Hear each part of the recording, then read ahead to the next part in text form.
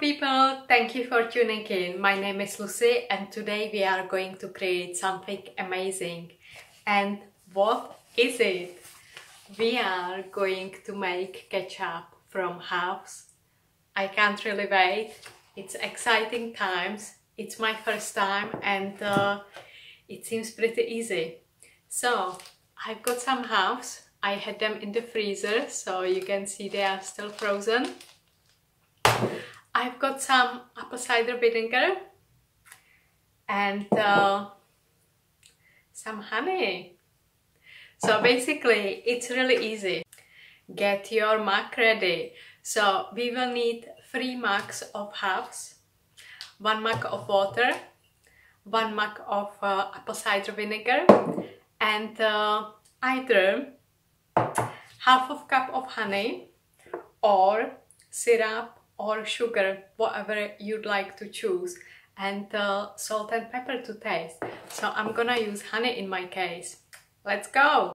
Okay, so we've got 3 cups of herbs, 1 cup of water and 1 cup of apple cider vinegar.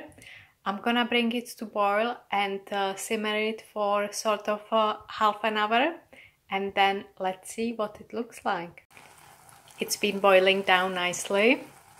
As you can see, it's bubbling away for some time, and the berries started to split and soften. So I give it another couple of minutes and then I will mash it with a potato masher.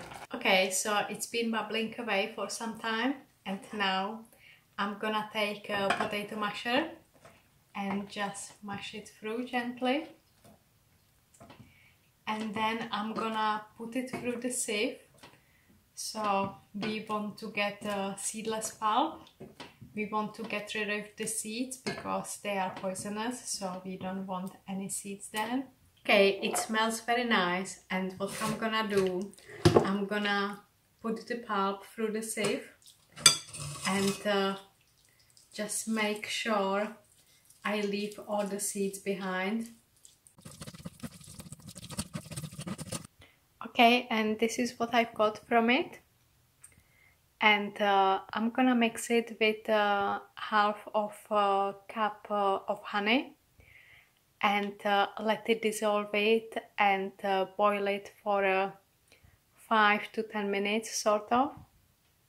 And then I add salt and pepper to taste. And voila! Our ketchup is ready. So ladies and gents, that's it. My herbs ketchup is ready, and little tiny one. I think it would be full, but I ate about half of it in the process of making. So this is extremely hot. I'm gonna let it cool down, put some lid on it and keep it in the fridge. And what I'm gonna do some homemade chips. And I'm actually thinking I've got some sweet, so I'm gonna use sweet for the chips instead of potatoes. And also you can put some chili if you want your ketchup spicy in it. I just keep it plain for now, and I'm really so glad I finally did it. So I hope you find it inspiring. Let me know in the comments below. Do you do ketchup from herbs? Do you like it?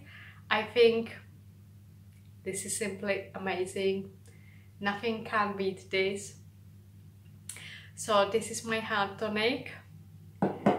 And go get some herbs and make some ketchup and with homemade chips. Oh my gosh. Amazing.